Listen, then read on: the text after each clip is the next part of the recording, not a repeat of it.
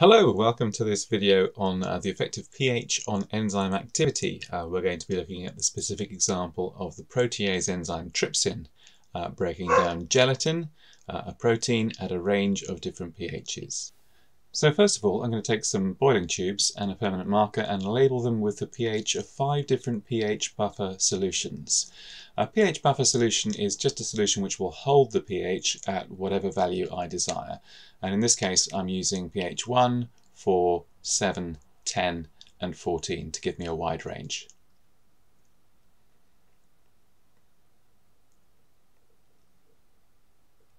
The volume of the buffer solution is one of my controlled variables for this experiment, so I'm using 20 cm cubed each time, measured using a measuring cylinder.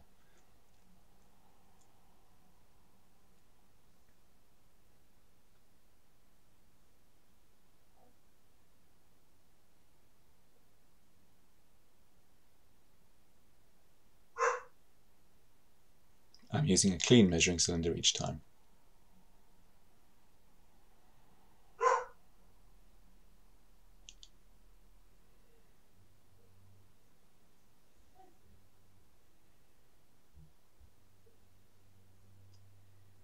Okay, so here is some 3% trypsin solution. I'm going to use 5 cm cubed of that into each tube. Trypsin is a protease enzyme, a protein digesting enzyme, which is normally active in the duodenum, the first part of the small intestine, and which is produced by the pancreas. It'll break down proteins into individual amino acid molecules.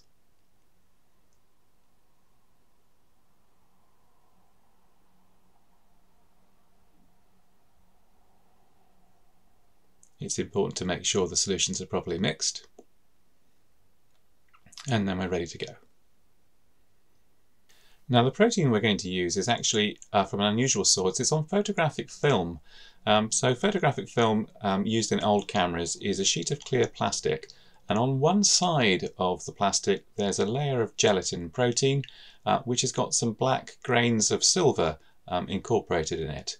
And if we digest the gelatin away using the trypsin enzyme, then the strips will go clear.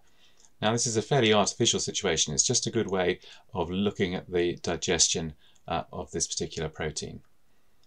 So each of the strips go into a different pH solution here.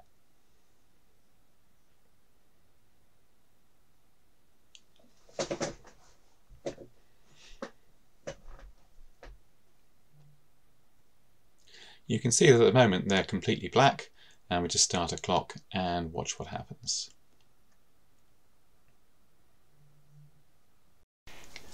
So after a minute, not very much has happened. The strips are all still black.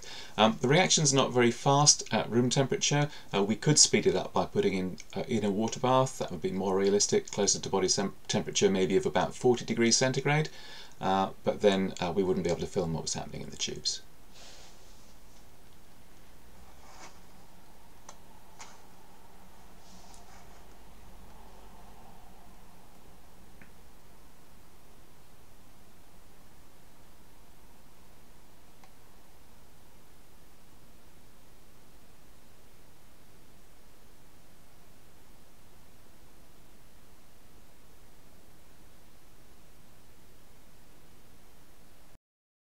After about 16 minutes, we can see the pH 7 tube, the film is starting to go clear.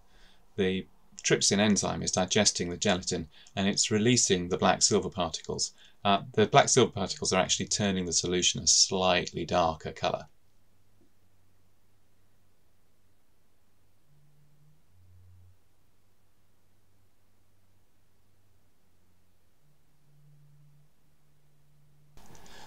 After 22 minutes, the pH 1 strip is still completely black.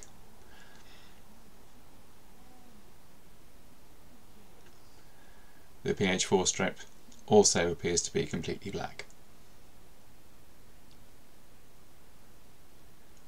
By comparison, the pH 7 strip is now actually gone clear, and that's finished. That's as far as that will go. The pH 7 strip's gone clear in the middle, but the ends still have some gelatin left. You can see little wisps of the digested gelatin and silver salts coming off as it swirls. pH 14 still completely black.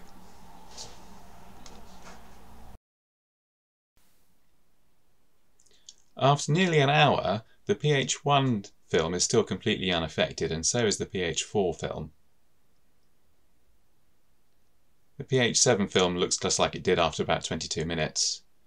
The pH 10 film has finally finished completely, and the pH 14 film is so far unaffected by the trypsin.